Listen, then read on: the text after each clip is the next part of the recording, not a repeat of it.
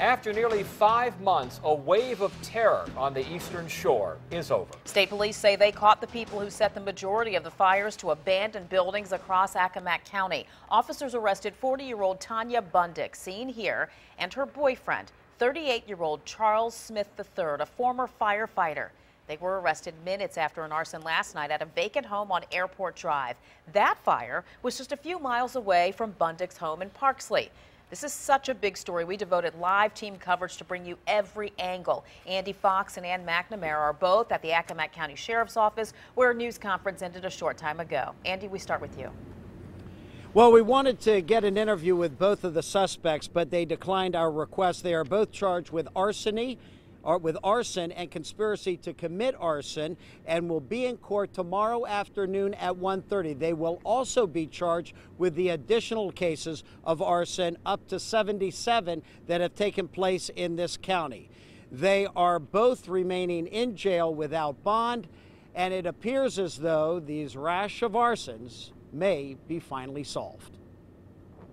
After 77 arsons, nearly 5 months of terror, state police say Tanya Bundick and Charles Smith, whose alias is Charles Applegate, are responsible for a majority of the fires in abandoned or vacant buildings. We are confident that these two individuals are responsible for the majority of those fires. And based on the evidence we've been able to collect over time and through this morning, we've been able to determine there's probably about a handful that were set for other motives unrelated to Smith and Bundick. The arrest warrant says Bundick drove this minivan. You can still see the evidence tape on it. You can see where police dusted for prints. She waited in the van and dropped off Smith.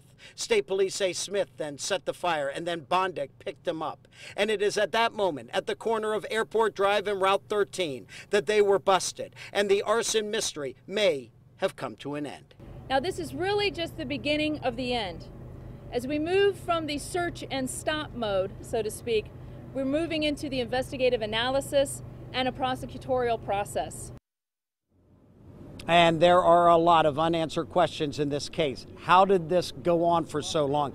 I've been going over some of my notes from the news conference, which went on for about a half hour. I want to run through a couple of things. Police would not talk about motives or investigative techniques. They won't say what they found in the couple's minivan. There was no contact from the couple with investigators during the arson spree going back to November.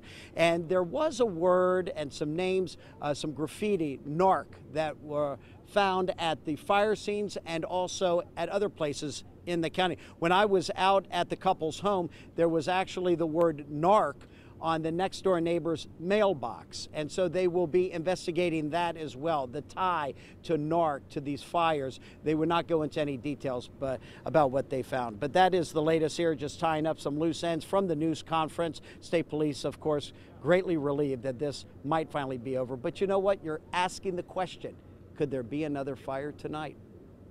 In Accomack County, Andy Fox, 10 on your side. Let's hope not. Our live team coverage of the arson arrest continues with 10 on your side's Ann McNamara. And what are people in the community saying about the couple arrested? Well, what they've been saying since the fire started was, who could be doing this? They must be slick, they must be smart, they must be experienced. And the people who knew this couple say they didn't think they were capable of pulling it off. Accomack County is large in size and small in communities like Hopeton, where Tanya Bundick lived with her fiance Charlie Smith. Pretty shocked.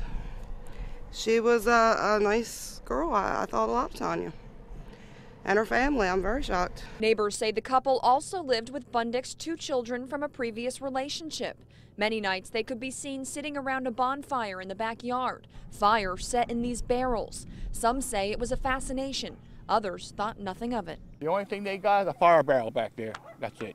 That's the only thing I see them starting fires on is a fire barrel. I mean, that's common around here. I mean, you know, people, they burn sticks and, you know, stuff like that. I got a little burn pile back in my place too. November. Hindsight's 20/20, but I'm not going to comment too much on that. That's for the police to say. Police say Bundick drove this gold minivan to the scene of an arson last night.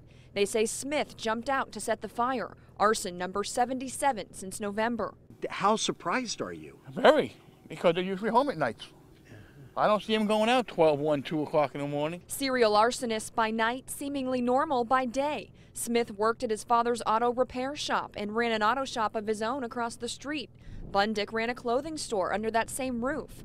They were a couple who shared a dark secret. The question is, did anyone else know?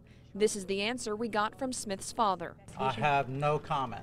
Do you know anything about it? I have no comment. Nothing at all? Nothing. Do you think it has anything I have suspicious? no comment. Please don't do this, okay? Police say they are confident they have the two people responsible. They are confident there are not any more. So tonight, Accomack County, you can turn off your scanners. Live in Accomack, I'm Ann McNamara, 10 on your side. And continue to count on 10 on your side and wavy.com for the best coverage of the Eastern Shore fires. Only 10 on your side was at a number of those fires as they happened. Wavy.com also has had exclusive extra content since the first fire broke back in late November. You can log on to find maps, a timeline on a slideshow. Click on a special section at the top of the homepage, again on wavy.com.